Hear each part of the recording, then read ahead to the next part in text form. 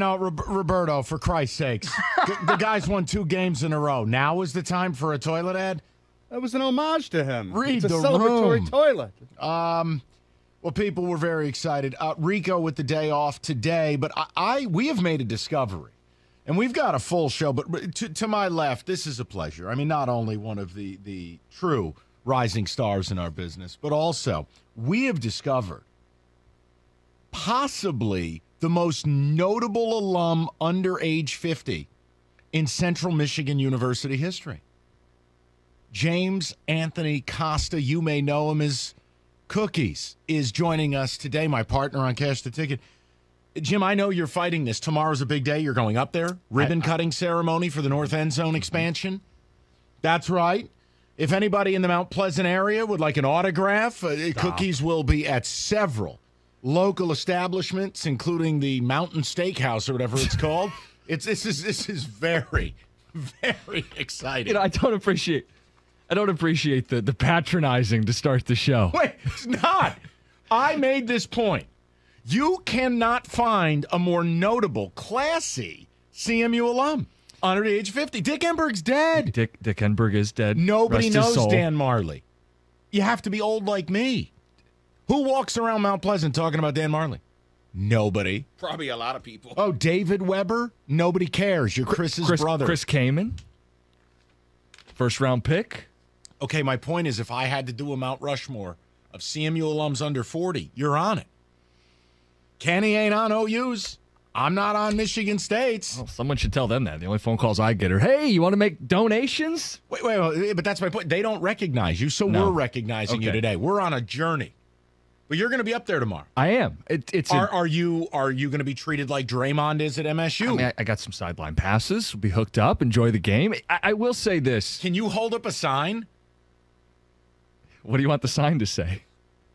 F Western? No. Yeah, sure. Something like You Heart Rico or something about Cash the Ticket. I don't know. Cash the Ticket sign would be nice. I'll be one of only like 25 people in attendance. So, I mean, the chances of putting my face on TV are pretty high, but right? Are they going to honor you? Like I don't think so. So when there's a timeout, they're not going to bring me on the field and have me when people give money at Michigan State and they bring out like this decrepit old couple and they hand them a Spartan helmet on the field. Today, I consider myself the luckiest man on the face of the earth. In the face of the world. Come on. You're up there for a big rivalry game. Can we just make a note on that too, by the way? How are we putting a big rivalry game on a Wednesday night? Can I just for a second, a Wednesday night for a rivalry? You're right. You want to do CMU Ball State on a Wednesday, sell your soul for TV? Great. Rivalry game should be on a Saturday. Because not everybody's like me. Alums aren't driving up on a Wednesday to watch Central Michigan play. I would be there with you if it wasn't Wednesday. But noted alums are. That's the difference. That's the Central Michigan difference right there. Let me ask you a question. Would it kill them? Like, who's been any good at broadcast that's come out of CMU besides you? So would it kill them for you to get the Costa Broadcast Center or like the Costa Press Box? What are they waiting on? I'm asking. I don't know the answers to these questions. Why? You should. This is your birthright. This is what you've earned. It's like Game of Thrones. You deserve a seat. The throne, yes. On the throne. It's the Iron Throne. It's all kinds of like Chippewa stuff. There's like a CMU media throne. You'd be on it. Who else they got? Be real. We mentioned Joe Staley, but Eric Fisher. Both good offensive linemen. First round. Nobody knows them. Cooper Rush. Cooper Rush. There's another. I went to school with Cooper. Okay, so if it was... Yeah, I deserve this. Yep. Okay, go ahead. He and I were in the Bahamas together one Christmas Eve. Come on. All right, I'm just making a point. If you see Cookies tomorrow night, pay the man his respect. Texter says the first 100 and only 100 fans will get a signed Jim Cookies autograph. Why can't they do Costa bobblehead? I think they could. Might be a little late day before. I'm just making a point. Look, you told me something, though, and then we'll get to the Pistons. I can't believe you're not listed as a noted alum. I can't believe They were looking this up before the show on the You're website. Nowhere. No. You're dark, man. It's as if you don't exist. Now, it's one thing, me, Kenny, MSU don't recognize nobody. I mean, forget about it. But, like, you know, you in that little school, like, I don't know, you're kind of the cat's meow. My little school, as he said. That's why I said patronizing to start the show today. Look, I love it because Western's going to beat you tomorrow, so. Oh, please. Your quarterback's got no arms. Their quarterback play's been morbid. Well, you know. We got a preview of that game. Cash the ticket. All right, let's do business. Can we talk Pistons for a minute with noted CMU alum and Pistons pre- and post-host sometimes, James Costa? I was on the game last night. Jim, they blow. I know. And I'm getting a little worried. Now, it's two ways. I want to ask the question, are we getting to a point we got to talk about Dwayne Casey? And maybe it's time to go full Nick Nurse on this thing?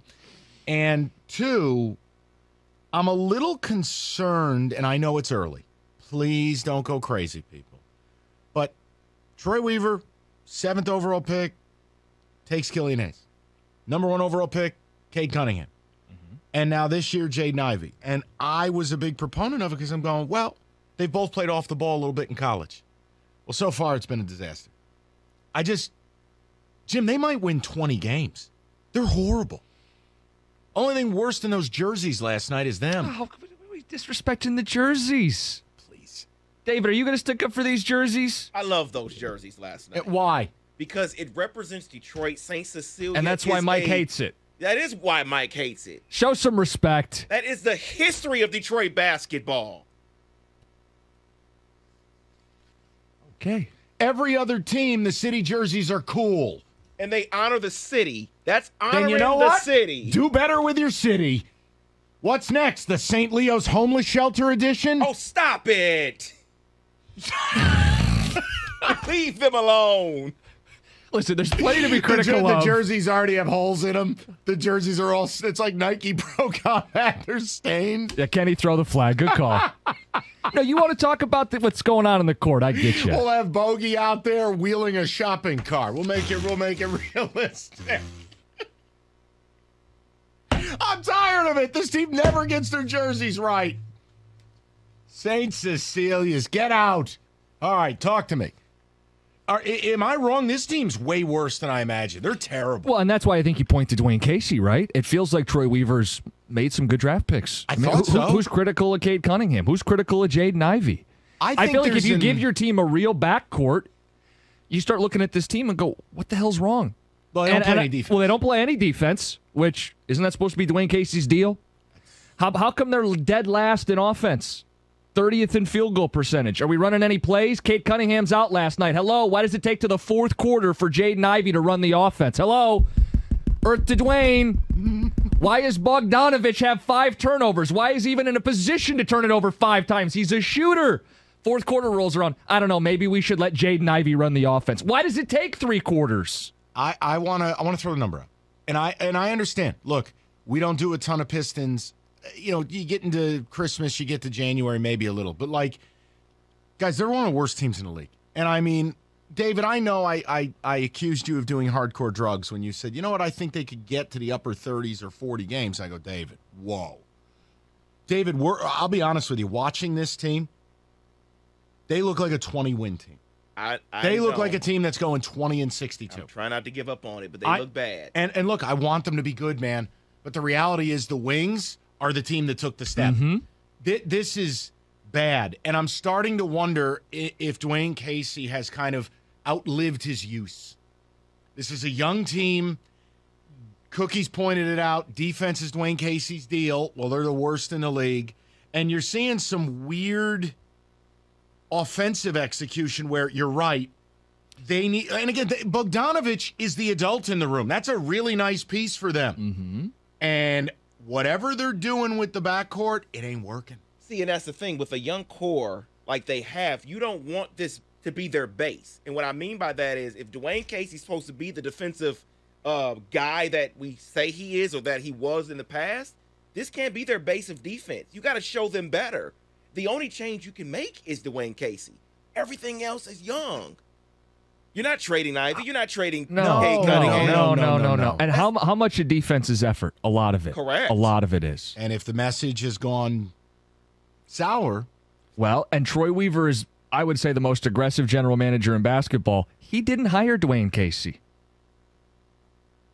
So I would monitor that. I just wanted to spend a segment or two before we basically go football all day long. And if you can come up with a more noted CMU alum under the age of 50 than the man I'm doing this show with today, I encourage you to take a text today. Because I don't think he's getting his just desserts. He's going up to CMU tomorrow.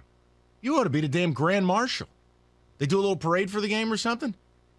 No? On a Wednesday night? Tailgate?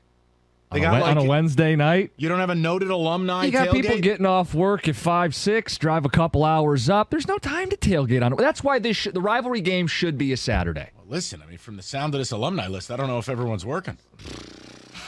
Come on. Where's the flag?